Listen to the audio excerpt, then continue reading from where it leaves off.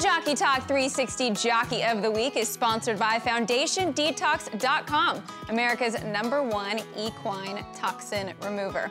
It was a big day at Canterbury Park. 5 stakes races, $500,000 on the line, and there was a jockey that took home 2 of those stakes races, including the highlight of the afternoon. That is Tyler Gaffalione, who Dave just really, ever since he stepped onto the scene, has been a strong jockey. And it's not easy to go to a track that you're unfamiliar with. You know, he's been riding a lot in Florida and New York on occasion, but to go into Canterbury Park and to have the success that he did, he won not 1 but 2 stakes races. There weren't many riders throughout the weekend that were able to pull off multiple stakes, and to do it kind of a track that you're unfamiliar with, he should be very proud. Absolutely. Let's take a look at the Mystic Lake Derby with Sniper Kitten.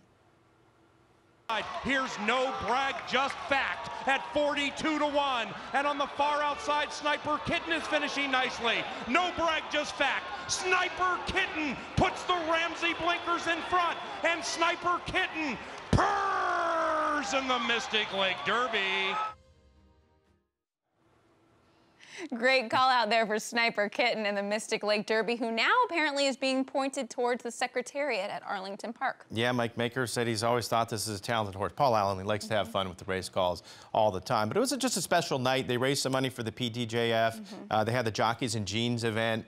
A lot of the jockeys, there's some Hall of Famers locally there in Minnesota that were riding that gave back to the community. So it's just a really fun night. The biggest night of the year for Canterbury Park. Well, big congratulations to Tyler Gaffalione, who is the Jockey Talk 360 Jockey of the Week with those multiple stakes wins, hitting at a 26% win rate. For your horse to bounce back quicker, remove the toxins in their body, add Foundation Detox to their diet. Order now at FoundationDetox.com, where a portion of proceeds will benefit the Permanently Disabled Jockeys Fund.